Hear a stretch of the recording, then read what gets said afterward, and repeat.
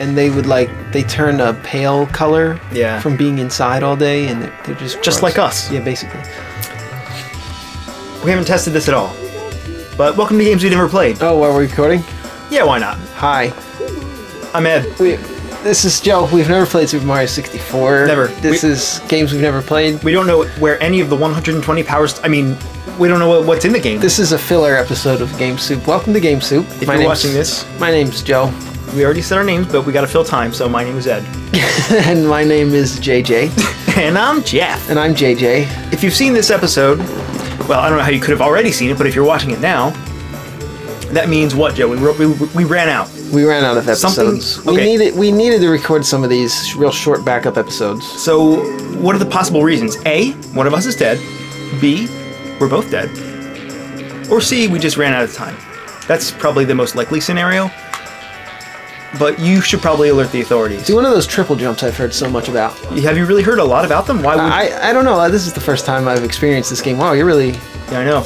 You really understand the mechanics of the movement in this game. I sure do. Do you remember the first time you played this and you spent 20 minutes out here just long jumping around and everything? I've never played before. I've never played this one before. That's right, me either. I don't know what I was thinking. We're talking about sleeping schedules.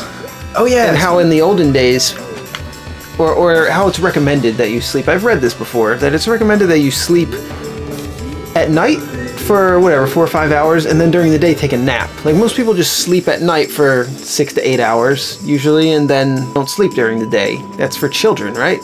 Right. Taking a nap, that's for children. But it feels so good. You can't deny it. But you were talking about another kind of a sleep schedule. The one I was talking about was like you sleep at night as usual, but for less time, and then during the day you take a nap. Well, you were saying something else. What was that about? I heard that, as far back as the 1700s or 1800s, it was normal for people to sleep for 4 hours. Go to sleep at regular time and then wake up for an hour or two in the middle of the night. Mm-hmm, yeah, that's a bunch of creeps right there. Yeah, and then go back to bed for another 4 hours after that. They wake up at 4 a.m. by candlelight and celebrate the witching hour every night. 1700s and 1800s, they're scary enough. Yeah. What was so important in they were living in the lives? Cthulhu times. The Cthulhu. Oh crap! Oh crap! Oh crap! Oh, I have no idea how to get this power star. I'm just guessing that this is the solution. How could I possibly know? I've never played the game. Yeah, that chain chomp is scarier than the shark or the eel that appears later in this game. No. It has the same kind of face. Yeah, just imagine an eel with a face like that. I mean, I've never seen it before, but just imagine some really soothing music, but a giant eel. It's really terrifying. I'm still one of the most terrifying enemies in a game ever. So the witching hour happens in the 17 and 1800s. That's 4 a.m. for those of you that don't know. And it's also a belt from Diablo 3. It is. But what is it? What do they do? What the hell were they doing? Getting up in the middle of the night? That doesn't make any sense. Are you sure that's a thing? That's what I heard. Well, you've read more things than me. You've even read the book Ready Player One. I did. I've read the ending of it. Yeah. Well, you heard the ending. I heard the ending. Yeah. Yeah, I actually read the book. It's a cultural phenomenon, as they say. Yeah. I found it wanting or lacking, whichever is the correct term. I don't know. I found the ending to be lame. I didn't listen to the whole book though. I heard bits and pieces of it. Actually, I sped read through it over about 2 days. It's a really easy read. If you've read The Hunger Games, which I know you haven't, Joe, because you burn I don't really read. You burn any books within a 20-mile radius of you, right? Well, if I'm cold, yeah, I need, and also if I'm trying to, summon some. How did you know that was gonna happen? I was gonna take a rest because I was running from those boulders. If it's the witching hour and I've run out of candles to burn, sometimes I just burn books. That's the way to do it. But anyway, if it's written at about the same level of The Hunger Games, which is, I believe, intended to be a young adult novel, right? I guess so. But I saw the movie. I don't think I saw the last Hunger Games movie though. I think I only saw the first two. And the movie, yeah, me neither actually. I've only seen the first two. The movie was awesome though. At least the first one. Yeah, it was pretty cool. Get out of my head, Charles. Kind of a disturbing story, I guess. Wait, how do you get him to not? I forget. I mean, I don't know how to do this. Oh god, how do you get him to stop tracking you like this? Maybe you gotta do a super jump over his dumb head. Oh no, he's gonna throw you off the side of the mountain. So long. Here goes. So long, B word. The B stands for bomb. Yeah, you always seem to know what the bees are. Oh, now he's there. Reset. I wonder. I kind of forget. There we go. You can throw him off the edge of there. Nah. Oh yeah, he's just damaged. You just throw him anywhere. I always like to carry him, like, all the way down to the hill. You can carry him all the way to the bottom, pretty much. Well, we don't have that kind of time. No, we sure don't. Because we're not 8-year-olds anymore. Wow, wow. Get out of my head. Anyway, what were we talking about? The witching hour and such? Yeah. And Nothing better. Nothing better than the witching hour. Oh. Welcome to Fat Man. Oh, Jesus! Whoa! Whoa! Holy Dude. shit. Calm down, that's not something to be proud of. Okay, cool. Well, before we get into this one, I just want to apologize for the ad that probably is going to appear at the beginning of this because we played Super Mario 64, and Nintendo's probably going to monetize this video and take all the profits. Yeah. We're probably just going to let them do it because I don't want to cut out the footage of us playing that wonderful, wonderful title. Look at what? Mandu, the Fat Lord of the Fight Places. Remember, only in victory will you gain the key to the soul of each fighter prepared to fight. No, Is this like a fan game, or is this like an unofficial game? I don't know, because it said Japanese release, but this is in English. Yeah, it's in English. I mean, to the best of my knowledge, this is in English, right?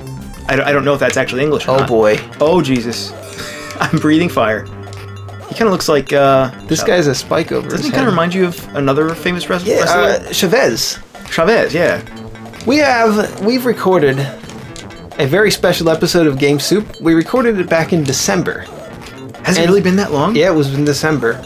December 15th, 2015, I believe. A day that will remain in infamy. And this was an episode that we recorded as a backup episode, similar to this one. But this was about a game called Chavez for Super Nintendo, and this game, Oh my god. well, don't play it. Just wait for us to play it. Wait for us to post the episode. But it's going to be a filler episode, and it's coming up.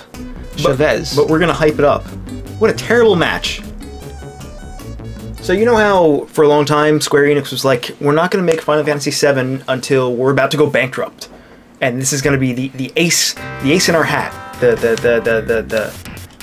What's that term? The ace in the hole.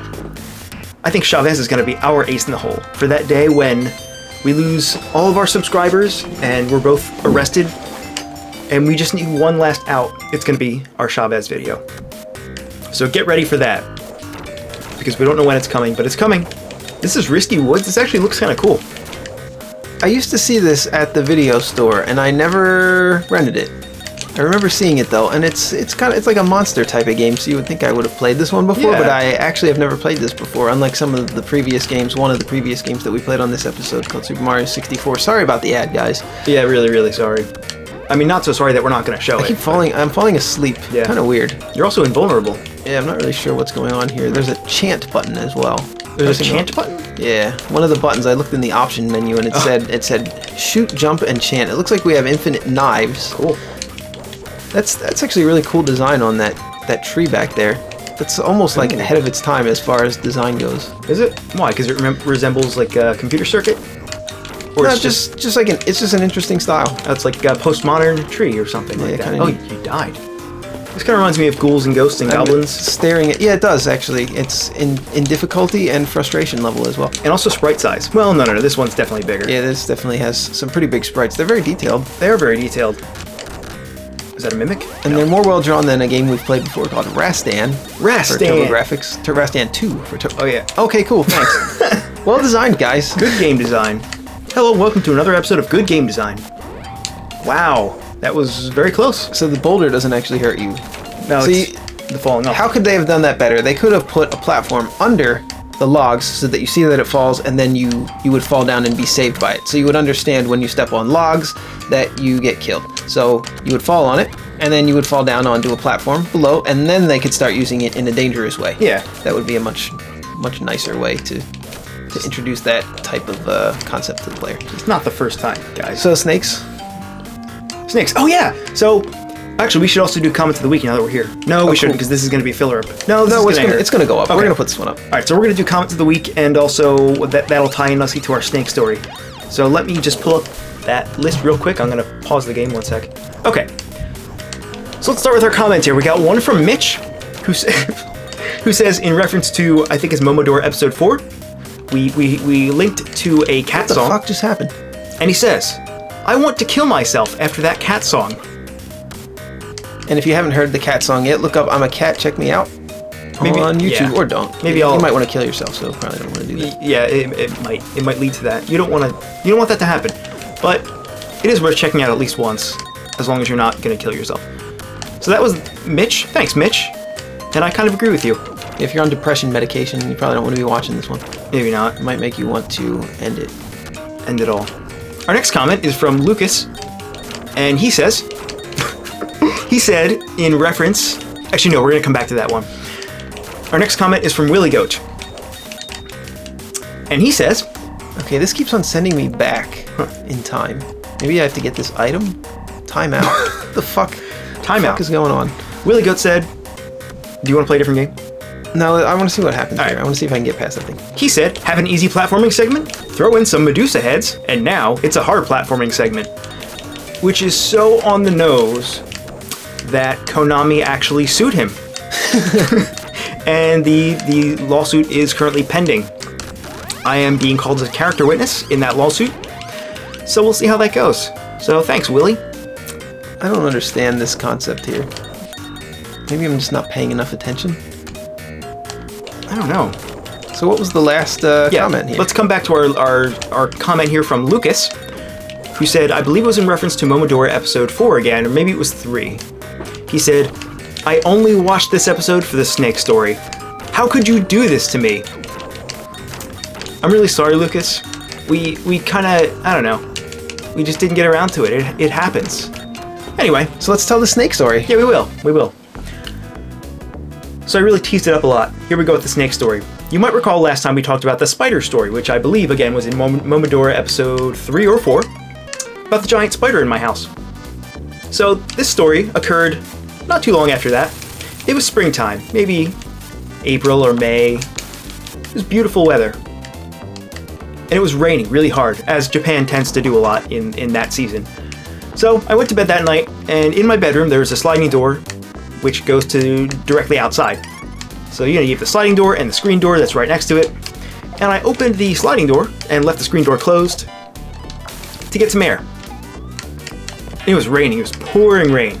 From the second I went to bed till the second I woke up. And I woke up. It was, I'm guessing, like 6 in the morning. I go to stand up and I go take my shower, right? Which is in the bathroom right next to the bedroom. So cool.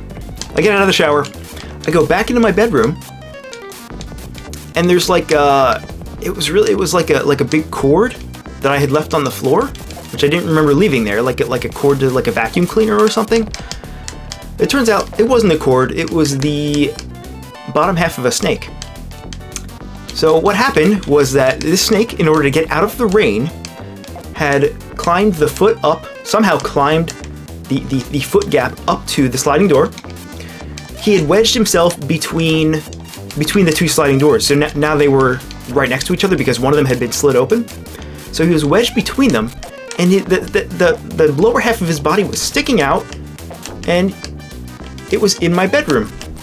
And this was a very long snake. He was at least 3 feet, I want to say, which is really long for a snake, I think. So he was in my room. When I was sleeping, he came in to get out of the rain. There was a snake, and I had to leave for work, like right then. I had about 2 minutes to solve this snake problem. So what do you do if there's a snake in your bedroom? What would you do, Joe? Put it in a box. I guess. I didn't really know what to do, because I lived alone, and it was a snake. So I did what I did what any sane person would do. I tried to finagle the doors to crush the snake between them. Because I wanted to keep him trapped until I could come back from work and figure out what to do. I didn't want him to get into the house. So I started closing the doors. And he started to like get crushed a little bit. Not to death, but just a little bit to show him who's boss. But it wasn't working. He was still in my house. And I had to leave for work. I was already late for work at that point. And eventually, that bell, man. I'm not really sure what's going on with this title. I don't know. Eventually, I went and grabbed that broom, that same broom from the spider story, and I very slowly whisked him away out into the rain. It was still raining. I whisked him out butt end first because I was afraid he was gonna like bite me or something, you know? And that was the snake story.